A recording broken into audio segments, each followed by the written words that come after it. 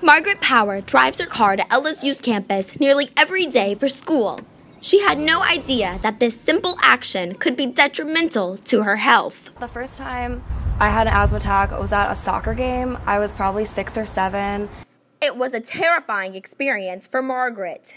I was on the field and I was getting really tight and I couldn't breathe and I knew something was wrong, but I think I was too shy at the time to ask anyone, so I ended up just running off the field during the middle of the game to my parents on the sidelines. Margaret's parents rushed her to the doctor as soon as the soccer game was over. They diagnosed me you need to bring an inhaler with you all the time. Slawomir Lomnicki believes Baton Rouge's high volume of traffic is the leading contributor to the city's high ozone concentration. When there is a car accident, vehicles sit in traffic for hours. The emissions of pollutants is infinity. When you're not moving and standing, the per mile emission is infinity. Car emissions contain a species of particulates that can get into our lungs when we breathe. They are the same species responsible for the toxicity of cigarette smoke.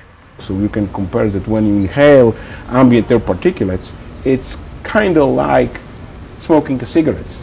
Chronic exposure to these particulates is very dangerous.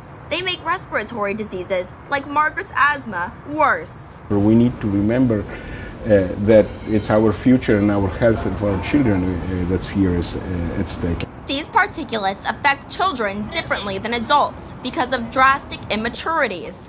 Children are particularly at risk because their lungs are still developing. While children's lungs develop, exposure to these particulates can cause developmental changes. This means that exposed children are becoming prone to develop asthma in the future, just like Margaret. Reporting for Tiger TV, I am Brittany LaFaso.